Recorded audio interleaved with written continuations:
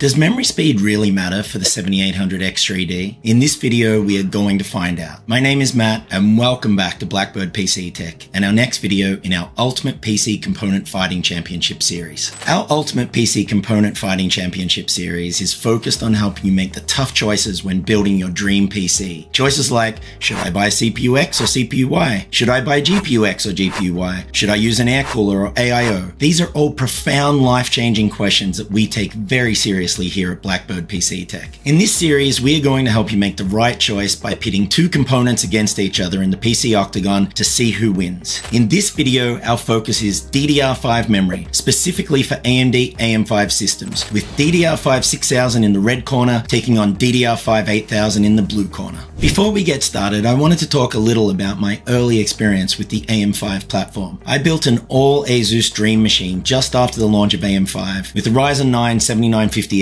and a 32 gig kit of DDR5 6000 Expo memory. Regardless of what I did, I simply couldn't get that memory kit to be stable. The system would randomly reboot, it wouldn't shut down, and it would take forever to boot up, but more about that later. When Jay released a video recently explaining why he switched back to Intel, I could certainly relate. The frustration I felt at the time was very similar. So I looked up the qualified vendor list or QVL for my ASUS ROG Crosshair X670E Extreme motherboard, and I decided to try a kit of DDR5 6400 XMP memory from that list. Surprisingly, it worked flawlessly. All of the issues except for the long boot time suddenly disappeared. That was the fastest speed supported on AM5 systems at that time, and so I considered myself extremely lucky that it worked. Everything was running fine until a BIOS update decided to nerf my stability. I know what you will say. If everything is working fine, why did you update the BIOS? So you've got to remember, this was during the time when people were having issues with Ryzen 7000 CPUs burning due to high SoC voltages, damaging the CPU and motherboard socket. So to avoid this issue, the BIOS update was not optional, especially since my DDR5 6400 memory kit was running at a higher SoC voltage. After performing the update, I decided to try the original DDR5 6000 Expo kit again, and lo and behold, it worked. Apparently this or one of the earlier BIOS updates actually fixed the initial issues that I was having with my Expo kit. I lost a little bit of bandwidth, but the latency improved and I was finally able to run Expo, so I was happy with the result. Which brings me to today and this video. A few weeks ago, after I published a video on the impact of memory speed for DDR5 Intel-based systems, multiple people asked me if the results are similar for AMD AM5 system. The truth is, I didn't even consider running such high memory speeds on AM5, given my early experience with DDR5 stability on the platform and the lack of availability of any high-speed Expo kits. However, in July of 2023, AMD quietly released a GISA 1007B, which provided a massive speed boost for Ryzen 7000 systems with up to 8200 supported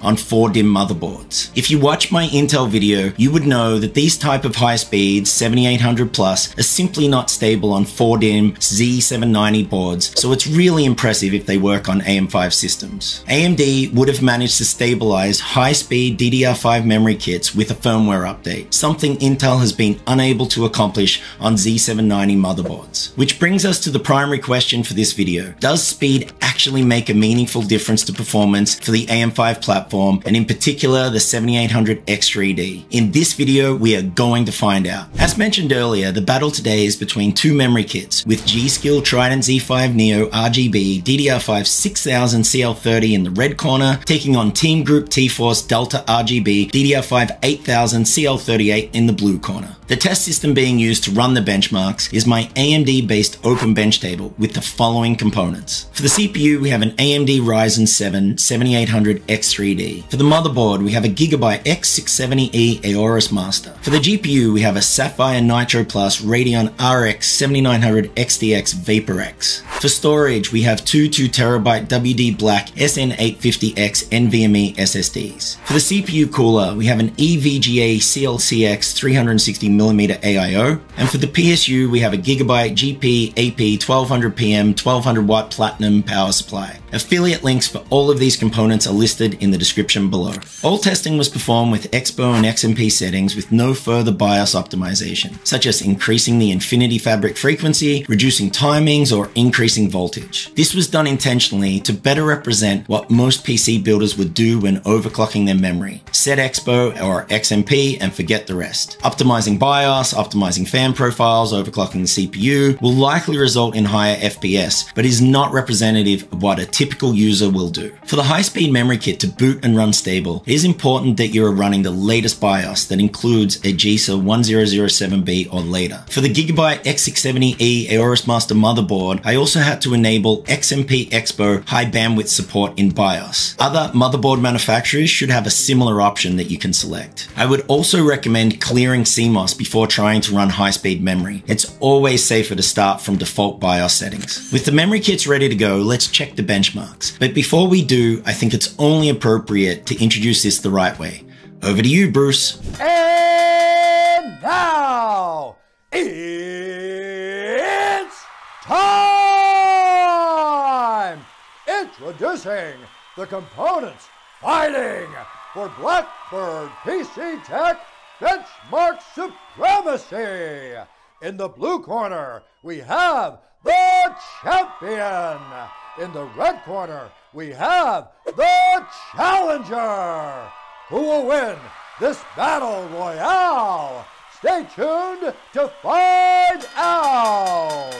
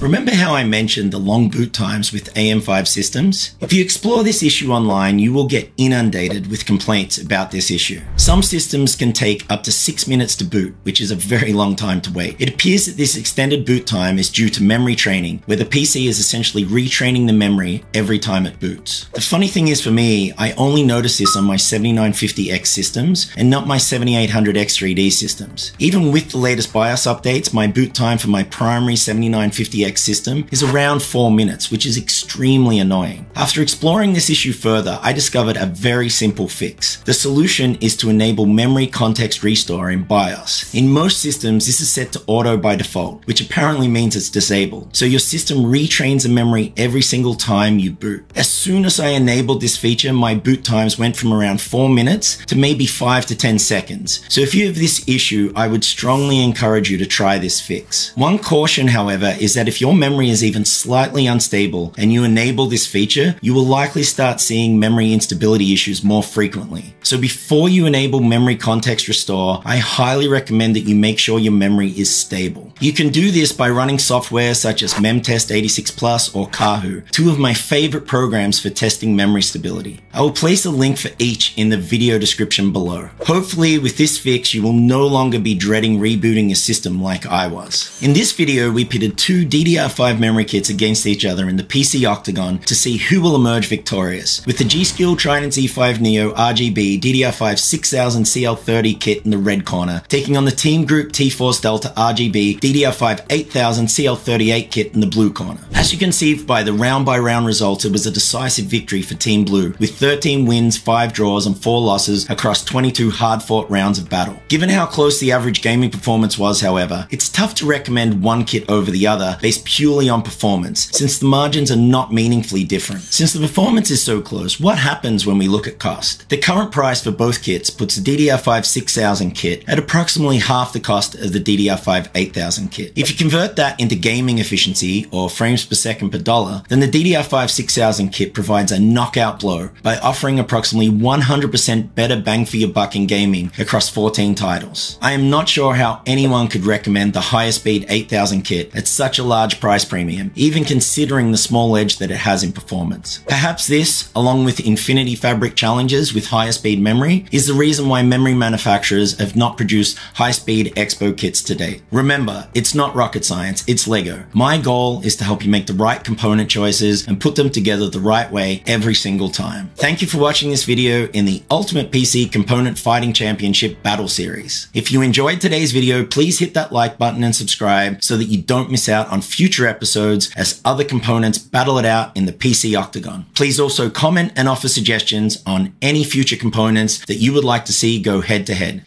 Bye for now.